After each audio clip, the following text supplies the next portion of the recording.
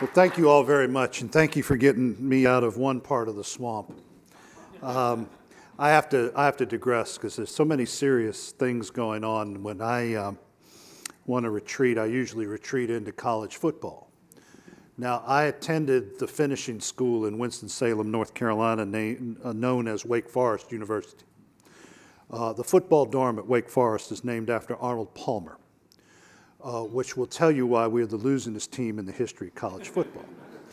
But my son, on the other hand, is at Clemson University, the vanquishers of the evil empire at the University of Alabama.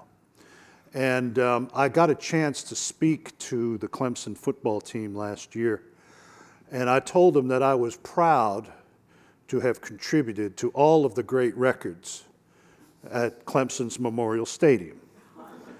The most points scored by Clemson in the first quarter, the most points scored by Clemson at halftime. In fact, it was 87-12 by the time Wake Forest finished. And the Clemson Tiger has a tradition where he does push-ups to match the number of points Clemson has scored. And it was 73-0 in the third quarter, and we were standing on the sidelines and we were looking for the Tiger. He disappeared. And all of a sudden, an ambulance comes out of the tunnel. And there's the Tiger off in the end zone. He's splayed out, little Tiger hats off. His face is red as a Coke can, and they cart him off. And Coach Al Groh was our coach. He ended up coaching the New York Jets and then later the University of Virginia. And he had his press conference. And the reporter from the Winston-Salem Journal said, "Coach, is there anything you can say about today's game?" He said, "Yeah, we killed that damn Tiger." So anyway, my son's happy at Clemson. It is an honor for me to be here, and I'm going to tell you what you already know. It's an honor for me to be here because of the man that who you are associated with. There are times in American history, particularly in the 19th century and the first half of the 20th century, where giants emerged who were, in their own way, more influential and substantial than many of the people who occupied the White House. If you look at the period from the 1820s to 1850, three names stand out: Calhoun, Clay, and Webster. None of those men reached the presidency, but they served as secretaries of state, war, speakers of the House. In Clay's case, the de facto leader of the United States Senate at a time when it was populated by people like John Quincy Adams and Sam Houston. And then in the 20th century, you had folks like George Marshall and Elihu Root, people who did not hold the presidency but who dominated the world stage. Donald Rumsfeld fits that description. If you look at his career, from the time he entered naval service, membership in the House of Representatives, working for Richard Nixon, ambassador to NATO, chief of staff to President Ford at a time when this country was a hell of a lot more divided than it is now. And people were actually questioning the efficacy of our system of government. He brought the executive branch together. And for people like my father, who at the time was a senior officer in America's most decorated combat unit, the 82nd Airborne Division, when Donald Rumsfeld entered the Pentagon, he found a military that was broken. And through his sheer personality and his ability to not only walk and talk the post, the American Army in particular began its revitalization, its resurgence that Ronald Reagan took to the next level in the 1980s. So you will find no more accomplished and no greater American than the man with whose name is on your name tags today. So I thank him very much. So let me tell you a little bit more about his journey.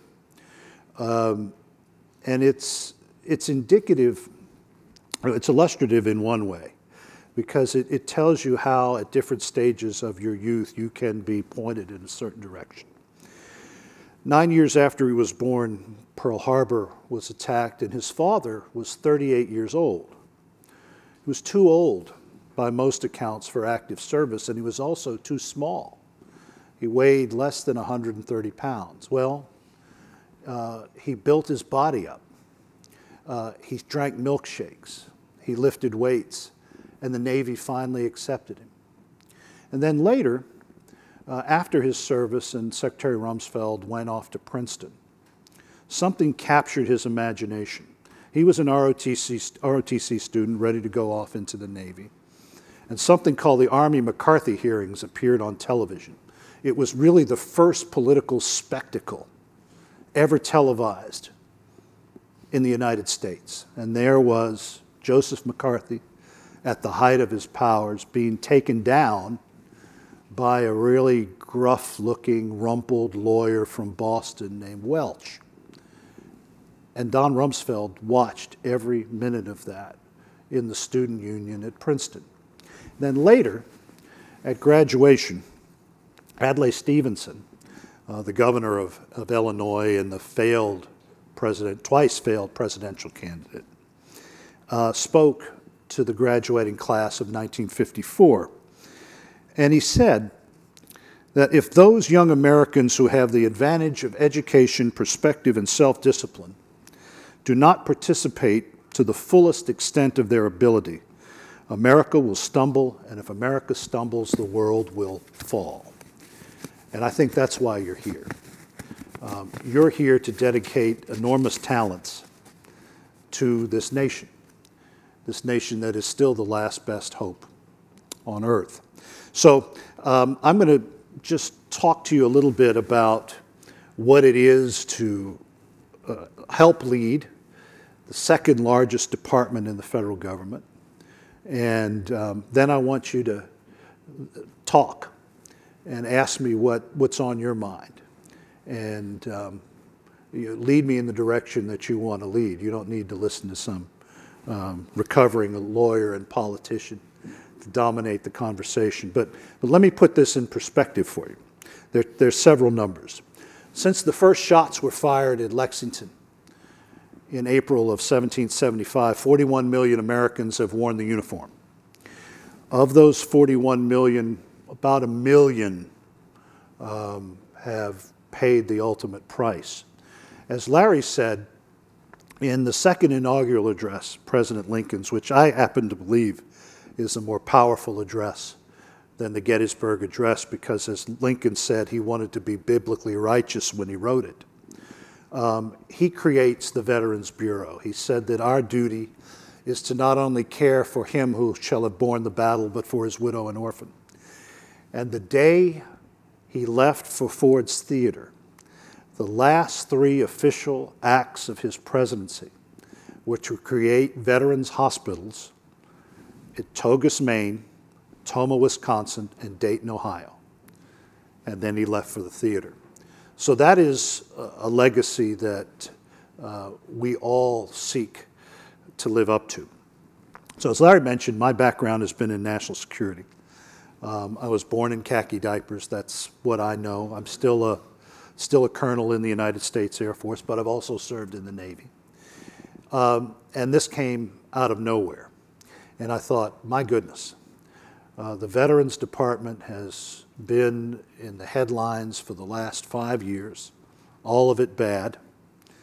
And what am I stepping into? Well, I took it as an opportunity. I mentioned all of those things about tradition and history. And it was pretty clear to me that the Veterans Affairs Department is on one end of the national security continuum. We take care of those who have paid that price on the battlefield. We have under our care 9.5 million veterans, 140 hospitals, 1,200 clinics.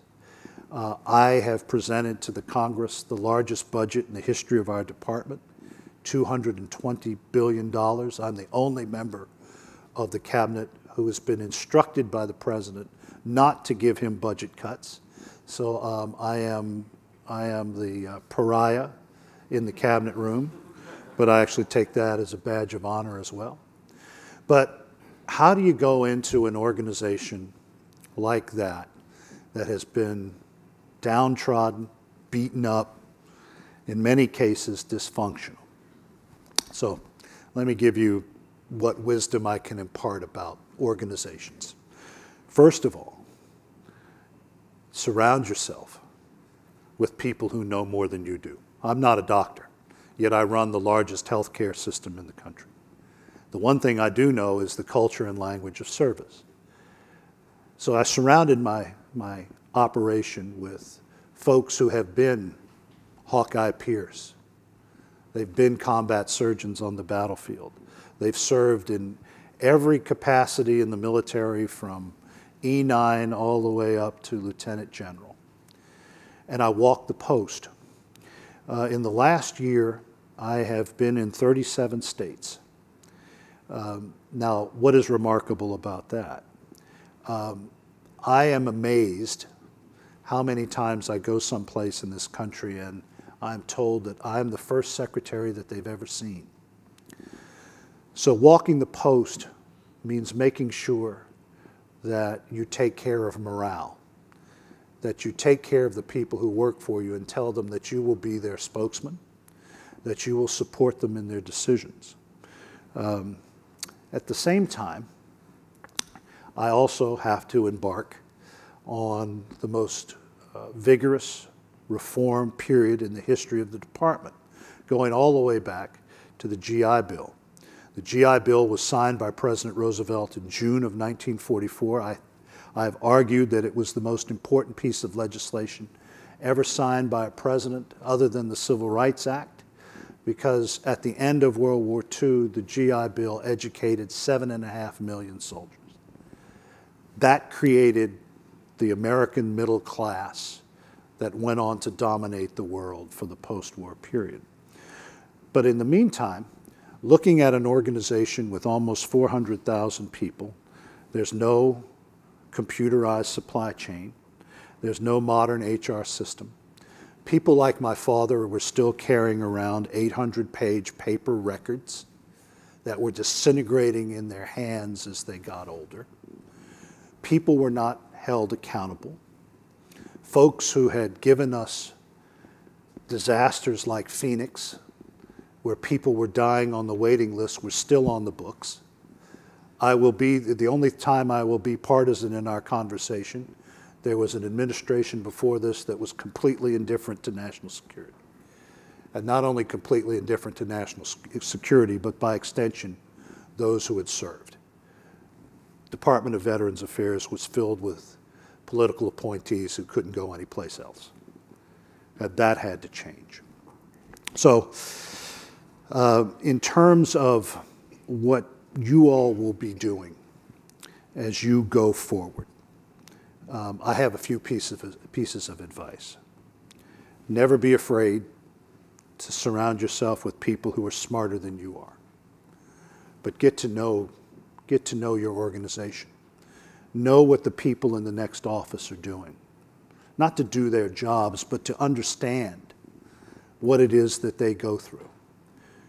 The other thing that I preach, and Larry's seen it in the reserve component, I certainly have seen it in the reserve component and in corporate America. People tend to homestead where they're comfortable. One of the things I did when I first came into VA was start cross-pollinating people in different departments. People who'd been in our Veterans Health Administration for 30 years didn't know what was going on in the Veterans Benefit Administration. They didn't know how their decisions were impacting that part of the organization. So be creative. Think about where people can use their talents, in many cases outside of their zones of comfort. But the last, and then I will stop and let you all dictate the course. I told our people that we no longer have welcome written across our foreheads. What does that mean? I am at an organization where it's very easy for politicians and the media to sound self-righteous. They will take a case where Aunt Susie got 20 pills instead of 30 and make a national case out of it. And the people who work for us are pointed to as being malefactors. Well, I told the folks that that was no longer the case, that they would be hung out to dry. If the press was wrong, if the Congress was wrong, I would say something.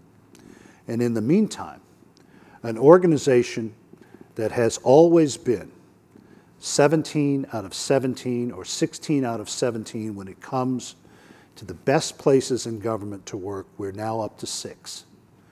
It is the most dramatic rise of any federal department in terms of employee satisfaction in the history of this city.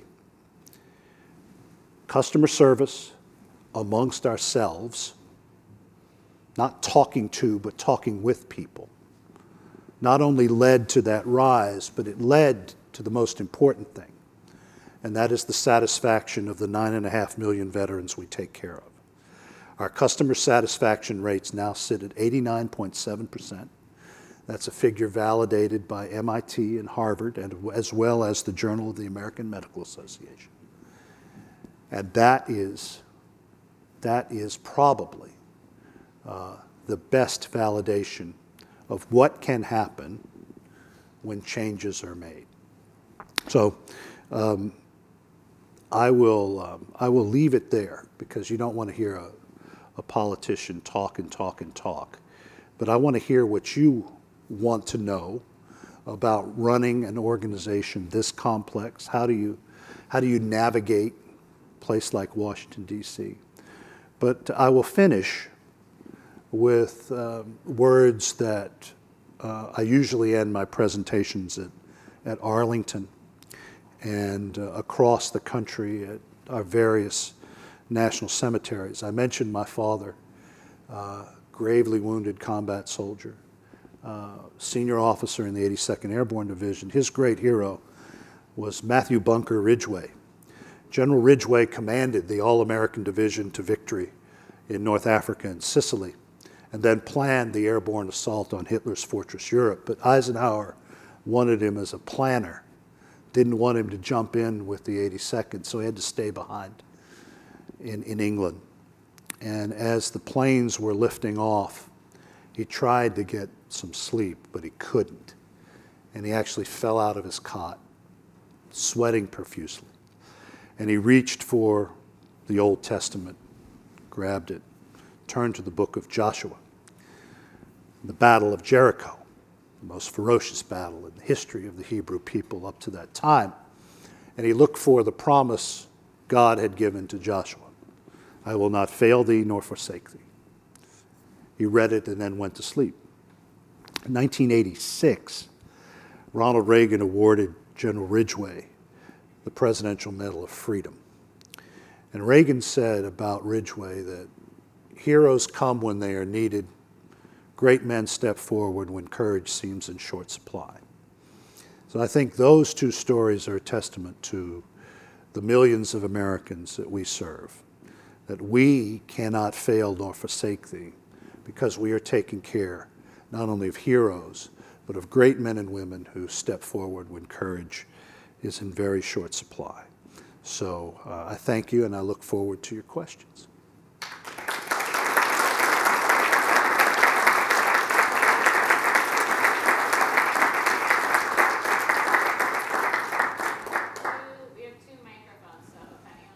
And if there are no questions, I can tell a lot of stories. By the way, I mentioned Wake Forest. Larry knows this story. So I came up from college to work in the Senate Foreign Relations Committee. And the ranking member was Jesse Helms of North Carolina. Senator Helms also attended Wake Forest University. And he sat me down in front of his big desk. He was reading my resume. He said, "Son, that is a magnificent Wake Forest resume. Politics and classical languages. You are qualified to be a tour guide in Rome and have long conversations with 90-year-old priests." So that's how my career started. But who's out there? Yes, sir. Pinging off what you said about... Thank you for your presentation. Pinging off some of the things you said about coming to a large organization, and then some of the things that Dr. Cohen said about the acceleration of and positions of power, how do you deal with the time crunch of when you are, at time one, when you are not in a position, time two you are? How do you organize your priorities and get the sense of the organization and just manage that and to achieve things in a very short period of time? That's a great question. So I mentioned second largest organization in government, 400,000 people. Newbie, never been in the medical business other than as the Undersecretary of Defense. I was responsible for the Defense Health Agency. You can't be too complicated. You give them 3 priorities. First priority is customer service. The second priority is the Mission Act. The Mission Act is the most transformative piece of legislation since the GI Bill. It opens the aperture on choice for veterans. If we can't provide what they need in a timely manner, or we force them to travel more than 50 miles to get to a VA facility, then we're going to give them choice to go out into the private sector. We also allow them now urgent care. So Mission Act was 2. And the third was business transformation. So you pick those 3 priorities. You give general direction. One of the problems that you will see you see it in your studies, your case studies. Private sector executives, government executives, who come in and think because they've been given a title and a big office, they are suddenly endowed with the wisdom of the ages. Now, think about that. I have seen people sit in that 10th floor office that I occupy, and every day specific missives are coming down that address maybe a particular issue in Fargo, North Dakota, but don't mean a hill of beans in Wilmington, North Carolina. And that, to me, is the key to running any large organizations. You bring the best people together, give them general instructions, and let them loose. The greatest military leaders in our history, and I see the admiral sitting there. When I worked for him, he didn't know it because I was a lieutenant. My great hero when my naval service was Raymond Spruance, the Fox. He was not as flamboyant as Halsey and some of the others, but I think you would argue that he's probably the most successful, one of the most successful naval leaders in our history. Quiet, unassuming, gave his commanders general instructions and let them go. Grant, Lee, same, Ronald Reagan. I mean, it was Reagan who said, there's no telling how successful you can be if you don't mind who gets the credit. That sounds like silly aphorisms, but it works. So for me, get the lay of the land quick, give them general instructions and general directions, let them go, kick the tires, and if need be, if they can't do it, then you replace them. We just had a crisis. Some of you have read about last week. I was actually in Israel last week. I was the first cabinet secretary to ever deliver an address at their magnificent memorial to those who lost their lives in the September 11th attacks. And I got off the plane on Friday and discovered that in Atlanta, a veteran who was dying, ants came into his room. ants came into his room and started biting him. And I discovered that the people running that particular facility never reached out to the family. This was a veteran of my father's conflict, Vietnam, 80 years old.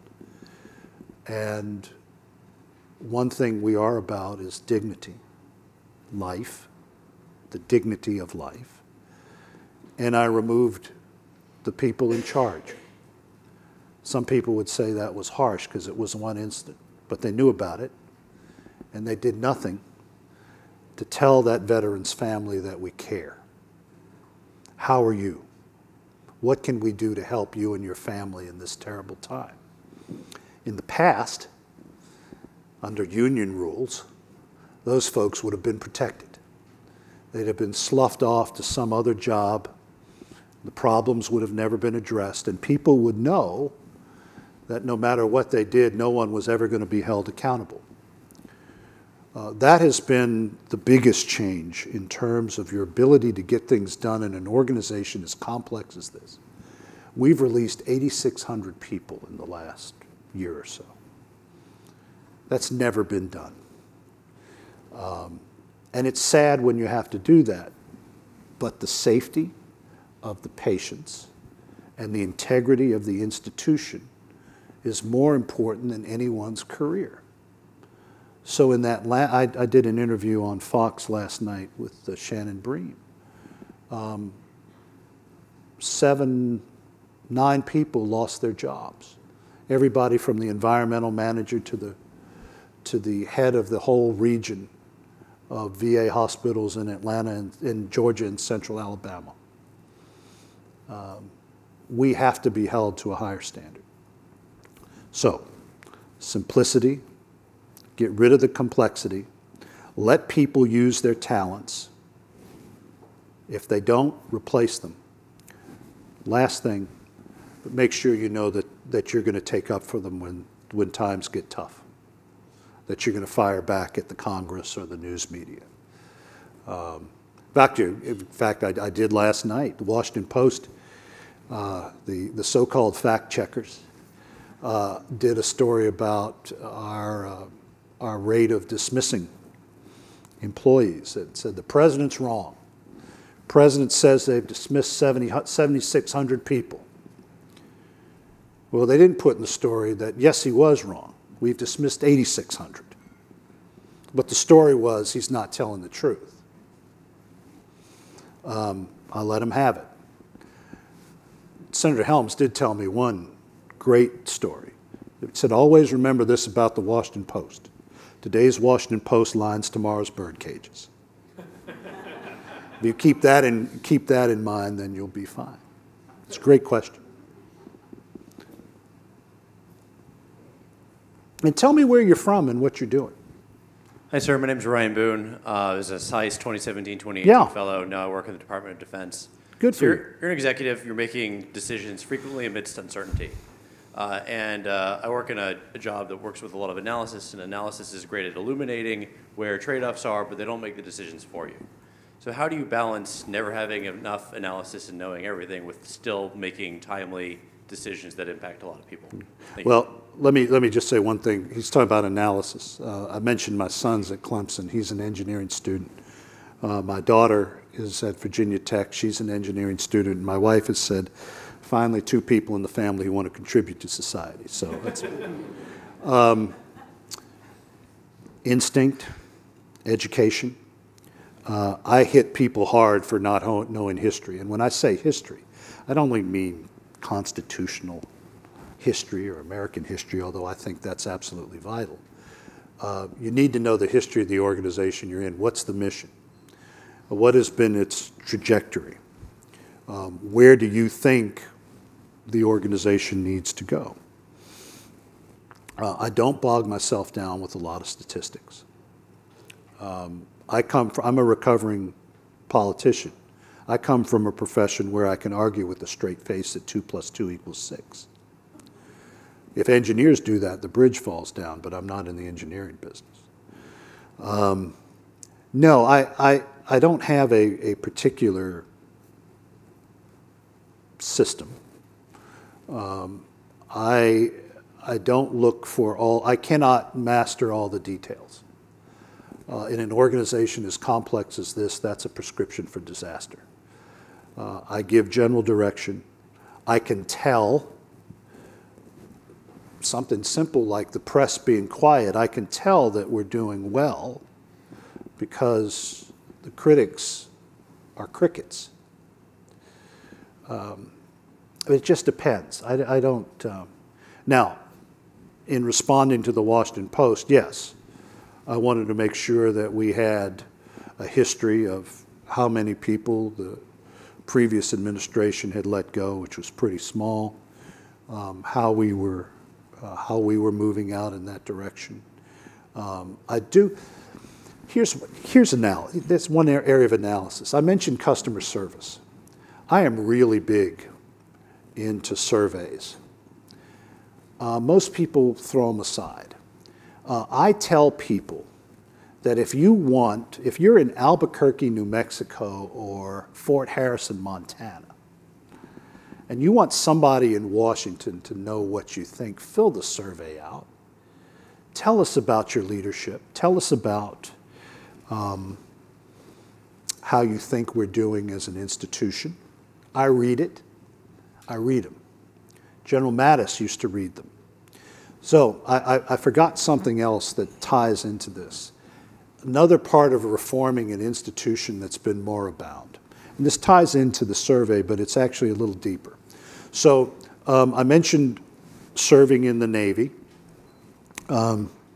Two elements of our armed forces can deliver the most devastating blows known to man.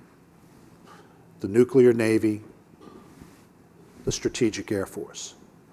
In the 1950s, both of those forces were delivered probably the two most dynamic and eccentric military leaders of the second half of the 20th century. Rickover at the Navy, Curtis LeMay in the Air Force. What's the common denominator? They had forces at their disposal where if a slight mistake was made, the results were catastrophic. Could have been. And they succeeded in making the world safe. And they succeeded in making sure that an organization existed to prevent those disasters. So I'll tell you how they did it. Rickover and LeMay called it high reliability organization. So I'll use the Air Force example now. My father's older brother was the commander of the 2nd Bomb Wing at Barksdale Air Force Base, B-52s. Every day, the squadrons would get together. The squadron commander, lieutenant colonel, his executive officer, his fuel man, his logistics man, his intel guy, his food man, his ordnance man, the senior enlisted, and they would talk about what happened the day before. Not looking at the successes, but looking at what might have gone wrong. Because that's how you learn. I mean, Churchill said that he probably benefited from more criticism than any politician in the history of the United Kingdom. And they reviewed the previous day's actions. Same thing happened in Rickover's Navy. So what does that do? It does what does not seem apparent. I was just in Charleston, and I sat in on a high reliability meeting with the sterilization crew.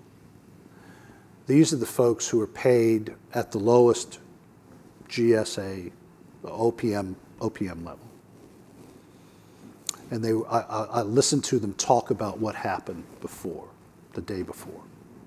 What could they improve? Because if they don't work, the floor doesn't get swept, or if the incubators are not at the right temperature, people die. But they felt that they had a stake in the organization because they were telling the leadership what it needed to hear. It sounds simple.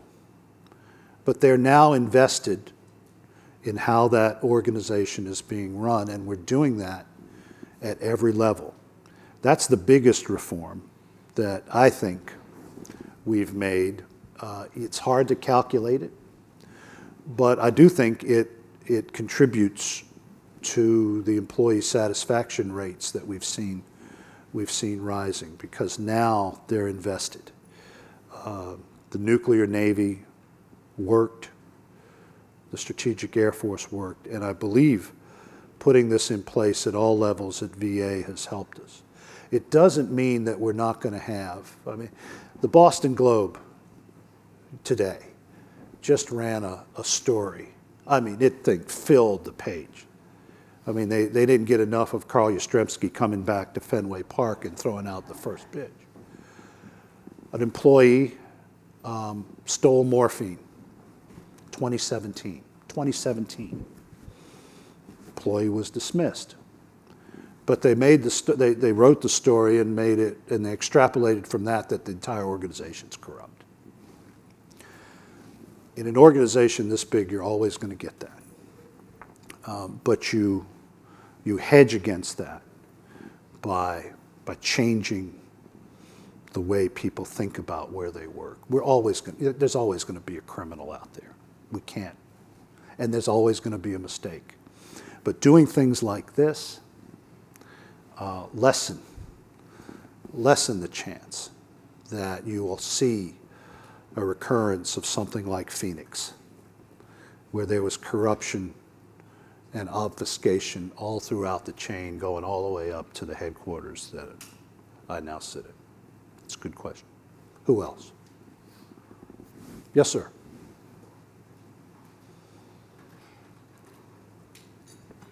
Hello. Thank you for your time and your presentation, Secretary.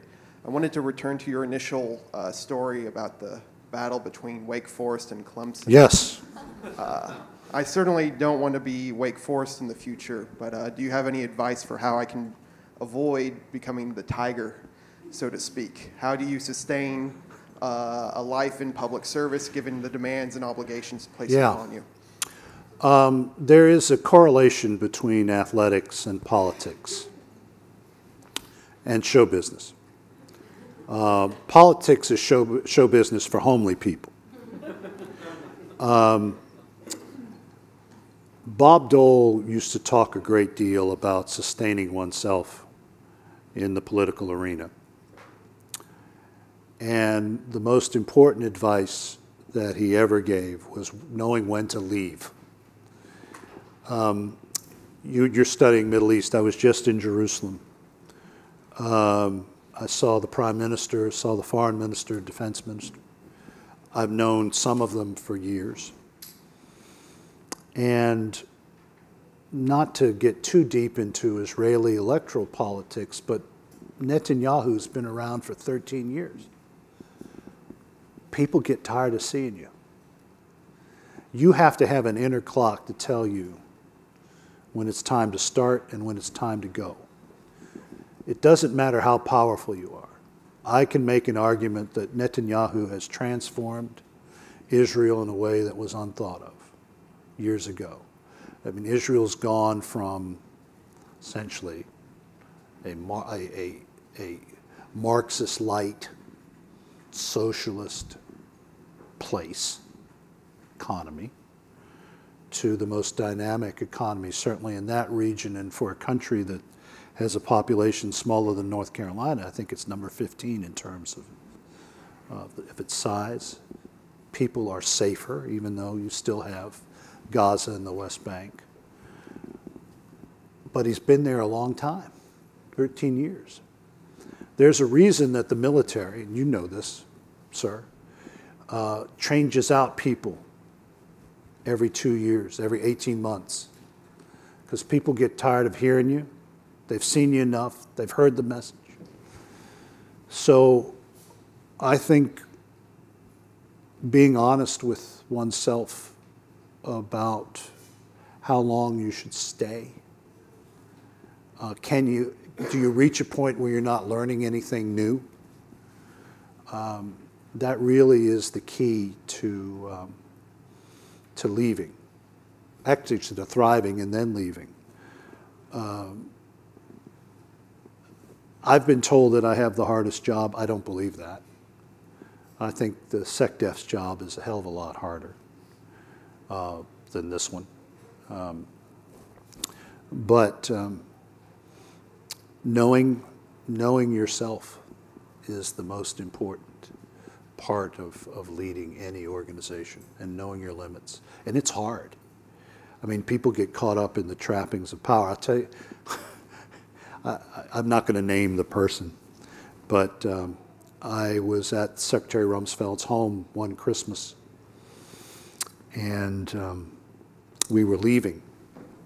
And my wife was with me, and our two little ones, the two future engineers, with us. And there was this massive motorcade. And I watched it. And Julie said, "Oh, Cheney's here." I said, "No, because there's no ambulance at the end of the motorcade." No, but that's what, for the president and the vice president, there's an ambulance always at the end of the motorcade.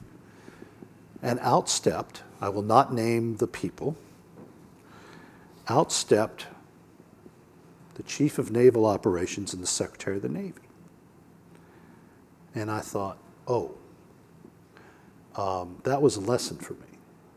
These guys were tooling around like they were the President of the United States. So never get caught up in the trappings of what you're doing. Always remember there's somebody smarter out there, somebody better looking, who's ready to take your place. But know your limits. It's not much more complicated than that. I still couldn't believe what I was.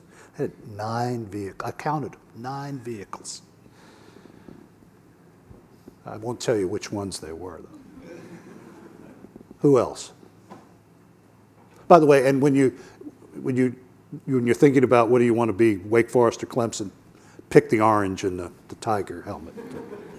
Mr. Secretary, thank Yeah. you for being so generous with your time this Sure. morning. My name is Brett. I work in the Senate. Best part of my day. You're working in the Senate where? I work for Senator Ben Sass from Nebraska. Good. I think priorities for policymakers kind of come in 2 categories. There's the short-term urgent and the long-term necessary and important. Can you speak, 1, to how you ensure in your day-to-day that the short-term doesn't crowd out the long-term? And then 2, how you execute that within the context of a large bureaucracy, particularly as large as the VA? Sure. Let me go on a Nixonian track for a minute. I'm going to give a speech at the Nixon Library in a couple of weeks. For those of you who are focused on foreign policy, this pertains to you. Nixon said that the hardest part of leading a nation like the United States on the world stage is that Americans tend to think in terms of 5 years. 5 years forward, 5 years back. Europeans, generations, Russians, centuries, and of course, Chinese, millennia. That's really insightful because people like Nixon and Kissinger and Secretary Rumsfeld, when he was the chief of staff at the White House and then later SecDef, had to overcome the inertia of the American ethos that we have to do things immediately and we're not looking beyond what we see. So the answer to your question is that I had two directions. I had to deal with the immediate, which is what you see in the newspapers, what I'm dealing with at the Congress. I testify more than any of my cabinet colleagues. I think I've had 9 hearings this year. That's an experience. And so I deal with that, and some of it is ad hoc. But there's the other tract. What is important for the long-term stability of the institution? I'll give you an example. How many of you have a military background? The Admiral does. Yeah. So you will know about what I speak. My first day, brought in 2 undersecretaries. And I asked them a very simple question. How many people work for us? 2 different answers. from people at the highest level. So I asked them a military question. Where's your Manning document? What's a Manning document? Well, here are your requirements and the people. We don't have one. We've got one now. Those are the kinds of things that you put in place for the long term. You have to discipline yourself to sit down and say, I'm here for a short time. Where do I think this organization needs to be after I'm gone, and how can I make it work for those who come after me? The other thing we did, you all read stories about the VA hospital in Washington and doctors running across the parking lot to MedStar to get equipment that they should have had before they started the operation. So I said, well, tell me about the supply chain. Well, we have an ad hoc system. What is that? Well, last year there were 4 million individual credit card transactions that purchased everything from radiological equipment to boxes of tongue depressors. How are you going to run an organization that massive where you have no systematic look at what kind of equipment that you need, what material you need?